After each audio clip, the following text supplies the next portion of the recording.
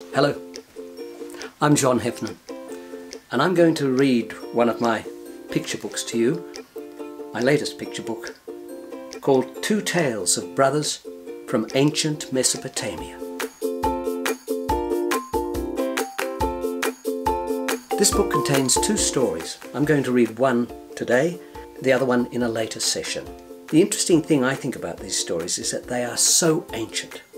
They were written 4,500 years ago, and they were written not as we normally think writing to be, but on clay tablets. Okay, I'm going to read the first story. Oh, sorry, I should say that they were illustrated by Kate Durack. They're about a king called Gilgamesh and his brother Enkidu, incredible warriors. Okay, here's the first story. The King and the Wild Man. Long ago, in the swirling mists of time, there lived a mighty king by the name of Gilgamesh. He ruled from the magnificent strong-walled city of Uruk, and there was none braver, none more fierce or frightening, for this king had been created by the gods themselves. He was said to be 2 parts god and 1 part human. At first the people of Uruk thanked the gods for their king and bowed low as he rode by in his chariot of gold. But all that power made Gilgamesh a monster. He became unspeakably cruel, treating his people as slaves. Their whole world was turned upside down. "Everything is mine," he told them, "even your lives, and I will do with them as I wish." It was then that the people of Uruk cried out to their gods, "Rid us of this king before he destroys us all."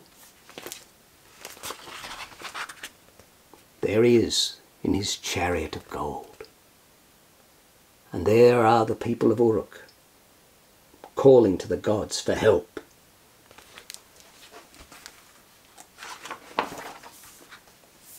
The gods heard the cries and decided to teach Gilgamesh a lesson he would never forget.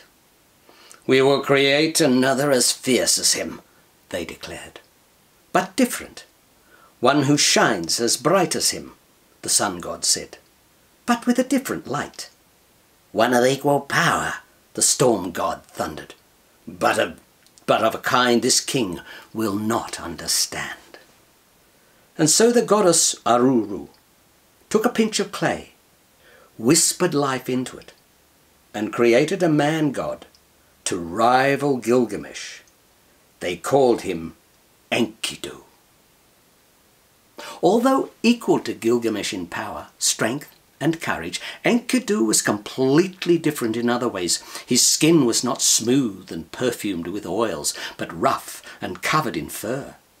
His hair was tangled and matted, not neatly groomed like the king's, and he lived under the stars, grazing with animals, drinking at waterholes, and wandering in the wilderness. He was the wildest of wild men. There he is. And there are the gods discussing what to do.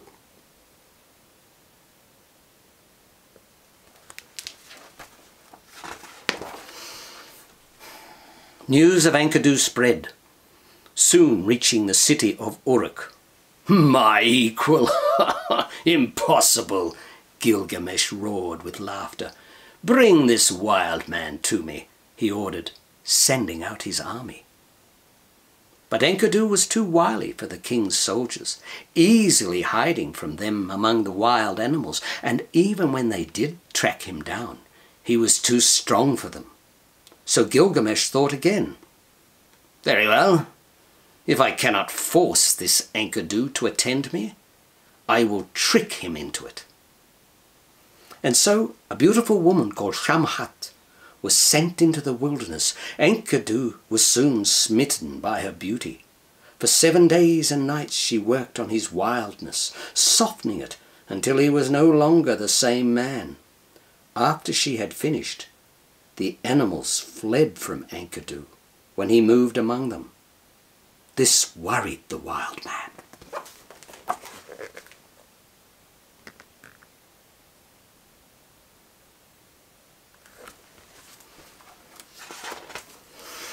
"What am I to do?" he asked. "Where am I to live now that I'm no longer welcome among the wild ones?" Shamhat smiled and stroked him gently. "Come with me to the strong-walled Uruk." Enkidu agreed, and they set off at once. There they are, heading off.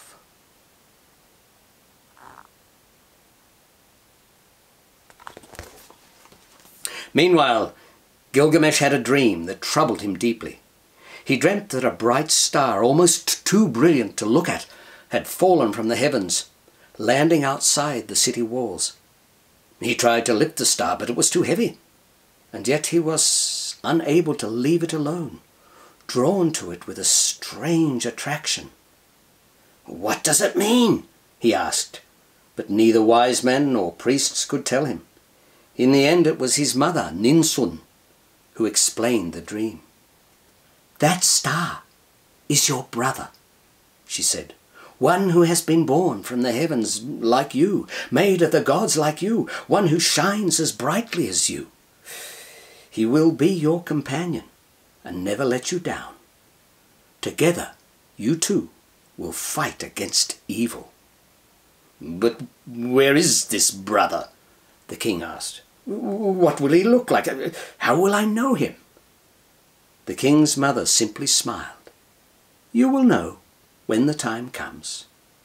The gods will make it so."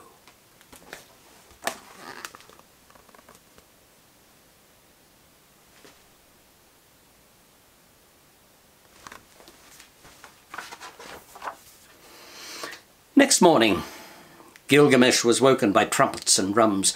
The streets of Uruk were packed with people laughing and cheering.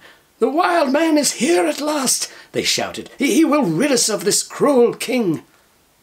Gilgamesh saw the giant figure of Enkidu striding up the tree-lined avenue towards him. At once the king leapt from the palace ramparts and landed in the wild man's path. "Bow down before me," he bellowed. "I am your overlord." Enkidu narrowed his eyes and sneered. "Out of my way," he hissed. "No one is my overlord." That day, the city of Uruk shook and trembled as if gripped by an earthquake. The two warriors fought like crazed bulls, landing blows on each other that would have crushed the strongest of men. Trees were trampled, columns toppled, and buildings shattered as they raged back and forth. The people of Uruk screamed and scrambled out of the way, hiding wherever they could, their hearts filled with fear.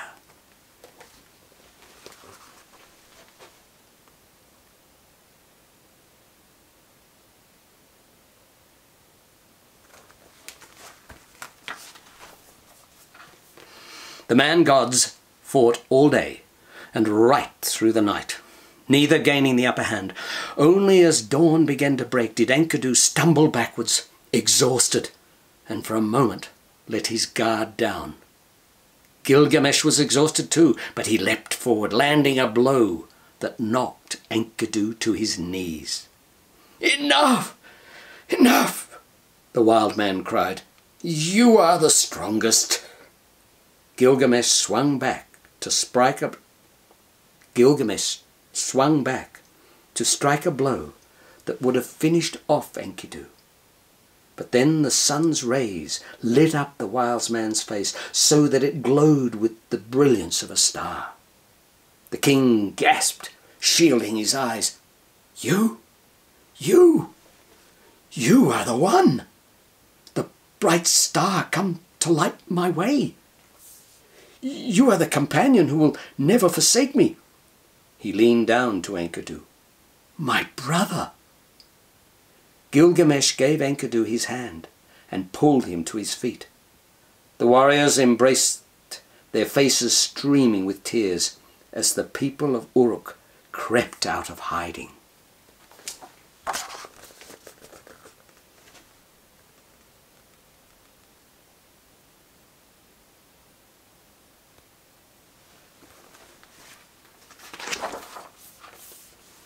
"How wrong I have been," Gilgamesh cried. "So cruel and evil that I almost killed you, my own brother. But all that will change now. From this moment forth, you and I will join together and we will fight against evil wherever it may be." The people of Uruk cheered loudly. They celebrated right through the night, all the way to the dawn.